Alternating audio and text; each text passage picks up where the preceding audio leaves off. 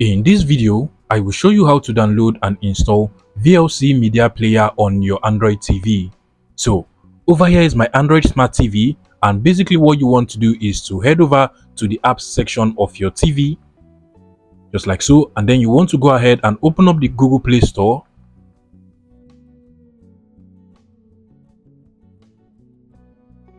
Now at this point, you want to go over to the search icon at the top right corner of the TV. So just scroll to the top and then go to this search icon over here.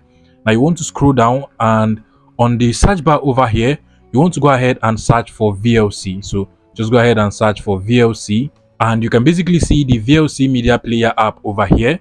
Now what you can just do is to go ahead and click on the install button, and the app will be downloaded into your smart TV. Now once the VLC app is downloaded and installed into your smart TV, you just want to go ahead and click on the open button, which is available here.